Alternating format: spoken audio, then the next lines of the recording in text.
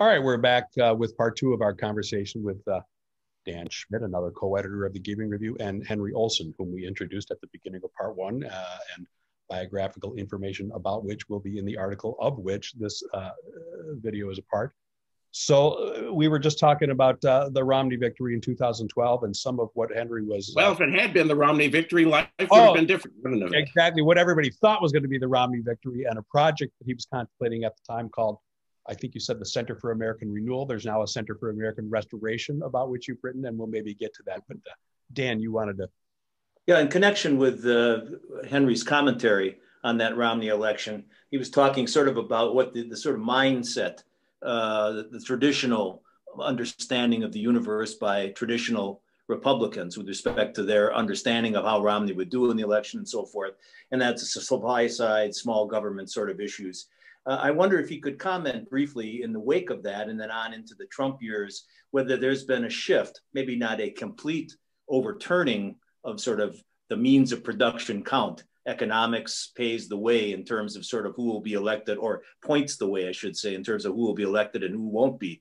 But I wonder if he could comment that there may be, and this is in connection with his understanding of the reaching out to other constituencies for the conservatives, for the Republicans, whether there's been a shift, subtle or maybe not so subtle, in terms of an appreciation or a need to appreciate the cultural factors, whether that's family, whether that's family and marriage, children, their future, in other terms, other than pensions and what they will do in terms of their economic situation. So I wonder if you could take a few seconds to comment on that, Henry. Yeah, I think there's two changes that are going on now that have been put in motion in the Trump administration. One is that people are now able to discuss without undue harassment, what would have been considered heretical in 2012, ideas about expansion of government, not adopting full head-on supply side policies. It is a vibrant and vital debate that is being had right now, that people like Marco Rubio and Tom Cotton are on one side, and what I call the high priests of Reaganism, a religion that bears little, a political religion that bears little resemblance to the actual creed of the person they profess to worship, but which is essentially a small government supply side approach to the world. That is now a battle, whereas 9 years ago when we spoke, it was not a battle. It was one that I wanted to create, and now it is going on. With respect to culture, I think what we are beginning to see also is an appreciation that people will not simply vote on their economic interest, but also vote on their life interest. And their life interest includes things beyond simply whether or not they have a higher paycheck. That it was absolutely dominant in Republican thinking going into the 2018 midterm, that people would only vote on their economics, and that giving them a tax cut and having the economy would cause them to set aside all of these other concerns. And that theory fell flat on its face and had its booty kicked in its, multiple times. That still doesn't mean that people have seen the light, but there is now again evidence that, hey, we can do this, and we have to have a cultural agenda that appeals to people as well. And that cultural agenda need not be, and I would argue should not be, synonymous with a religious agenda. It has to have a strong place for religion, but it is not one that should be confused with a theological or denominational agenda, but that people want to know that they live in a country that respects them as the human person, and that respects their ability to raise and protect their children, that allows them to worship as they please or as they please not to. And also, increasingly, we're talking about questions of what does it mean to have free speech? What does it mean to have a rule of law? And people who are making arguments that would effectively undermine that under the guise of protecting it. You know, that I wrote an article for the Washington Post, where I'm a daily columnist, saying that Trump should be put back on Facebook,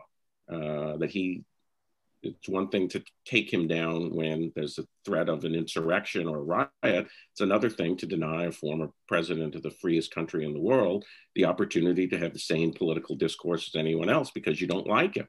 And what I essentially got back was a bunch of emails from people on the left saying, well, it's hate speech. We don't want to let hate speech be omitted. But of course, political opponents always see their other opponent's speech as hate speech. So once you open the door, you're actually talking about a demise of the liberal order per se.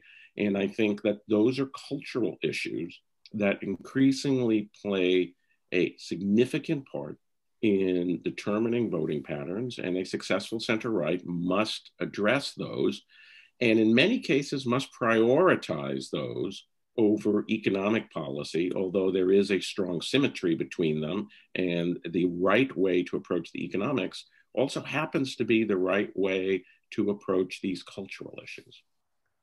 Good, thank you. Assuming there's not a secret populist conservative donor class, and there may be, I don't know, but if not, to what degree, how would you approach the establishment conservative donor class? I don't want to be overly critical, because I do have support from many people who are in the conservative donor class who see value in my work personally. What I would say to them is to be broad-minded about other people who are doing similar work, and saying that this should be a broader part of our investment. I do not favor, and nor do I think it is politically tenable, to have a purely populist party as a political movement in the United States of America. What is needed is a symmetry, an alliance between elements of traditional conservatism and elements of what we, I think, can call populism, which is simply, to me, an adaptation of what Ronald Reagan said in his 1977 address to the CPAC meeting, entitled A New Republican Party, where he spoke of different types of conservatism that did not agree on everything, but could both unite against a common enemy and, more importantly, have core values in common that were rooted more in the question of what does it mean to be an American, as opposed to what should America do with respect to its intervention in the economy. And if you simply take that 1977 speech and update it for the issues of our day, you have the way forward. And the Republican Party was in a much worse shape in 1977. Today, it's 5 seats short of a House majority. Back then, it had 143 seats, and the 435-seat House had not had over 192 since 1958.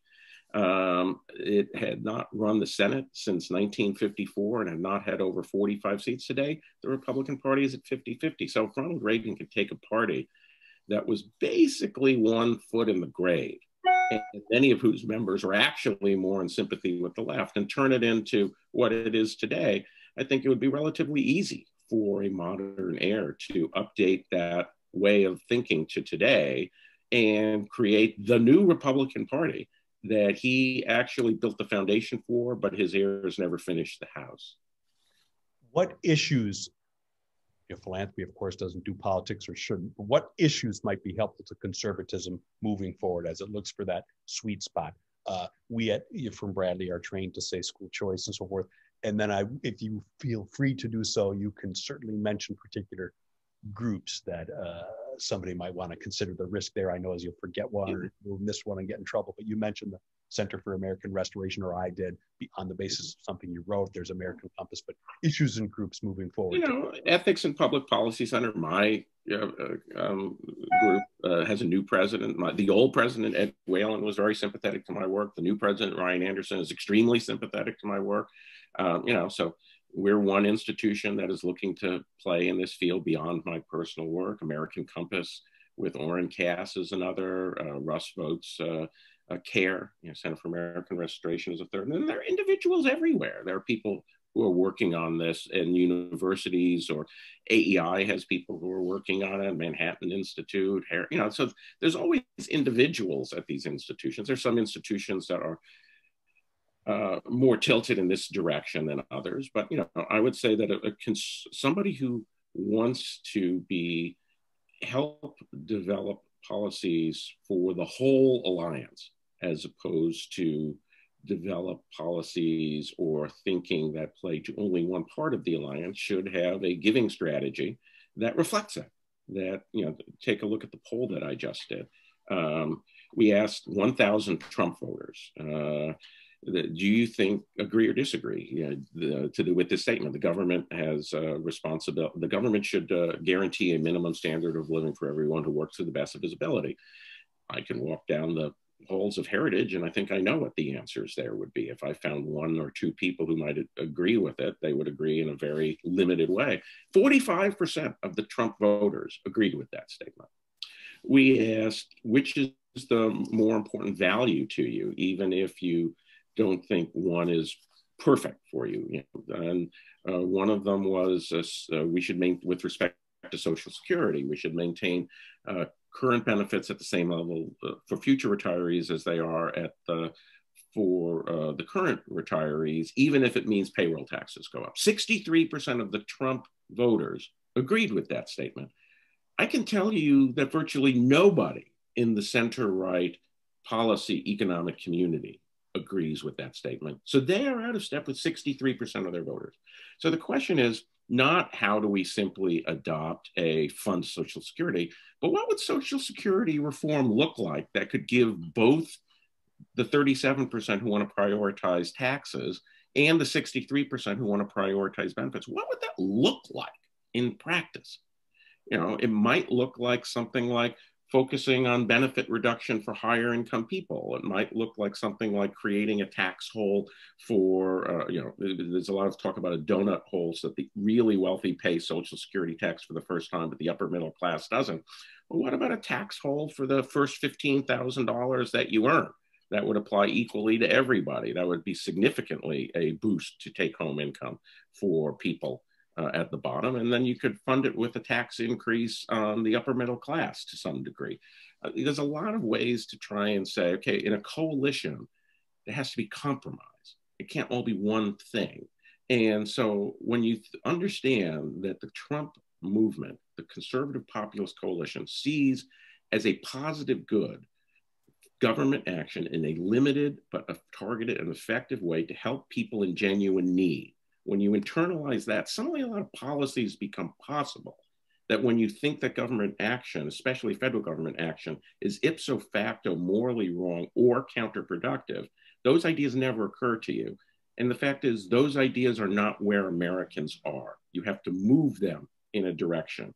And where you want, if you're a small government advocate, and what that means is compromise in the current moment. And that means looking at those areas where limited and targeted action could be addressed and created in a way that doesn't simply replicate the moral premises of socialism or big government liberalism.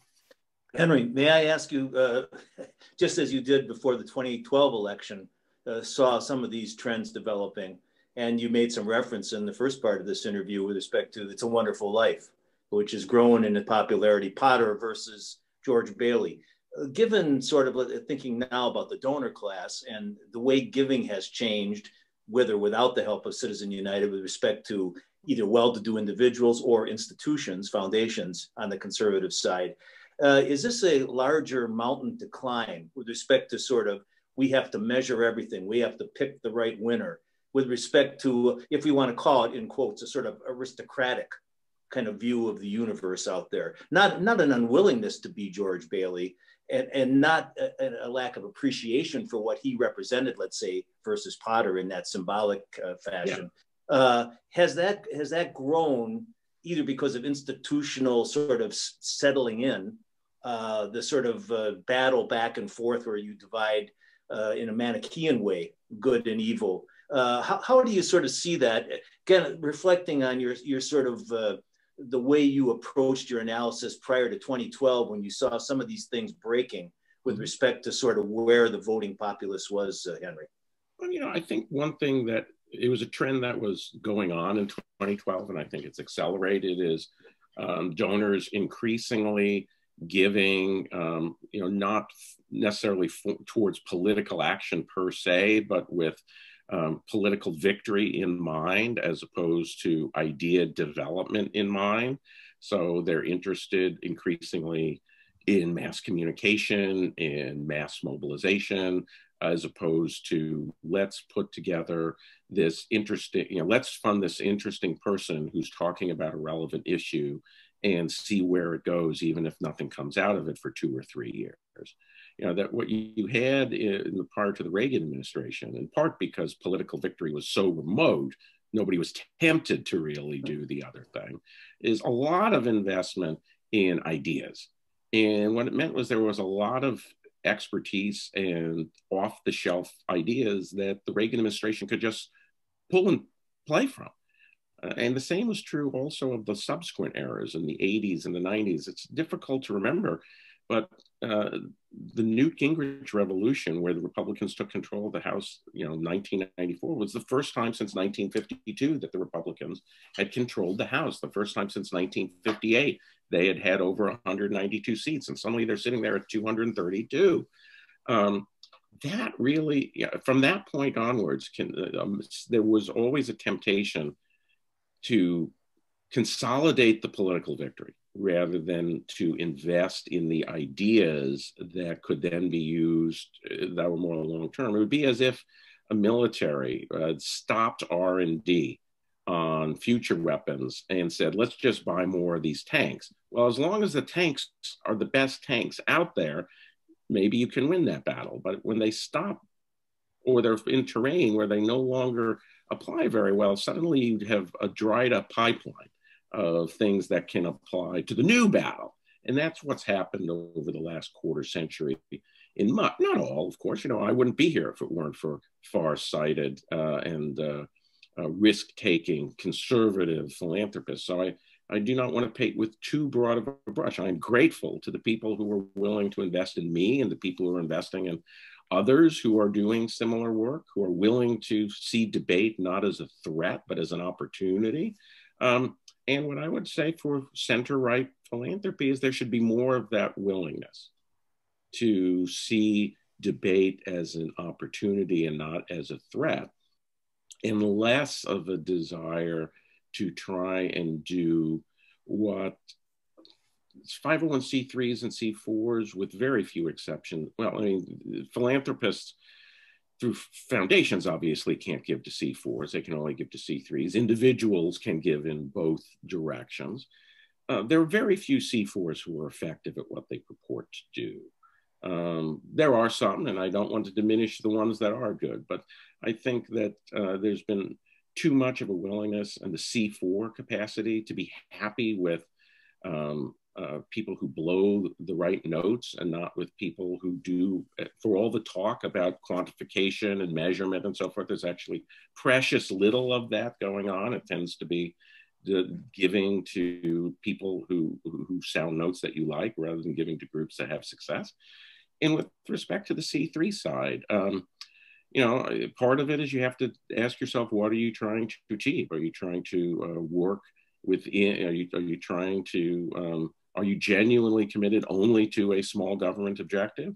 In which case you should only give to small government groups. But if what you're interested in is solving social problems in the moment in which we find them, then pure answers are very rarely politically possible, and certainly extremely rarely in free societies. You can have autocratic regime like Pinochet's Chile, who could completely remake the social welfare system in Chile, but that's not going to happen in the United States. So we should pray that it doesn't happen in the United States, which means that change will be slower, less driven by ideological consistency, and be more achieved and open to political influence. And so for people who want to play in that community, then I think what they should do is broaden their horizons and broaden their conceptions over what they ought to be looking at, because it should be pretty clear that the old tanks don't win the new battles without support from some new unconventional armories. Great. Well, Henry, thanks so much for doing this with us. We'll get you some nice Giving Review refrigerator magnets in the mail. Wonderful. Thank you.